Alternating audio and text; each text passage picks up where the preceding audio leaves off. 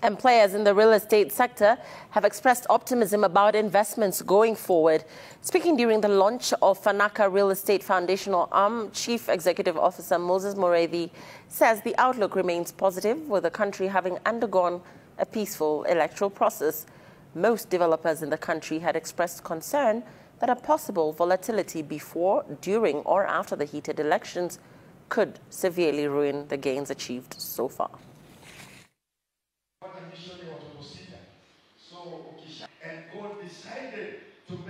The dynamics of Wakabe, especially when it comes to the real estate, we are seeing some level of growth that started all the way since the start of the year.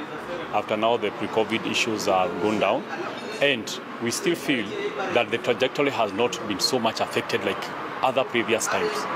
And we are very hopeful that, God willing, that this matter, once it comes through, the event happens, it is our prayer that it does not spiral to other months or other days. Some of those people that are going to be affected are the people that have been supporting our program.